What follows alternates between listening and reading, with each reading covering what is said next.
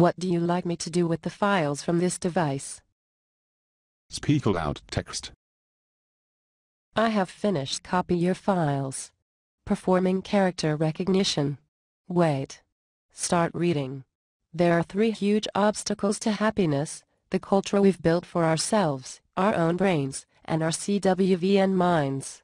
Our society, built on the premise that prosperity leads to happiness, has now had enough experience with prosperity to know that idea is a chimera, a mirage that leads us off only to the mall.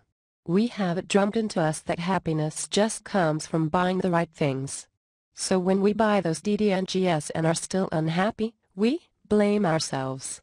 Besides that, we're being mindwashed into believing that overwork, multitasking, and debt are normal and desirable. Our brains, valuing survival over happiness, have all kinds of ways of tricking 115 into believing that if we just do what's good for the species, we'll be happy. Primarily that means making us believe that happiness comes from getting what we want. Getting what we want may give us some relief from craving, but that's oddly temporary. Because very soon we'll be wanting something else.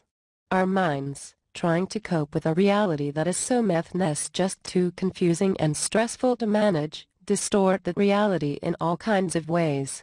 This is natural and normal and helps get us through the night, but often THC distortions led to self-destructive or self-sabotaging behavior.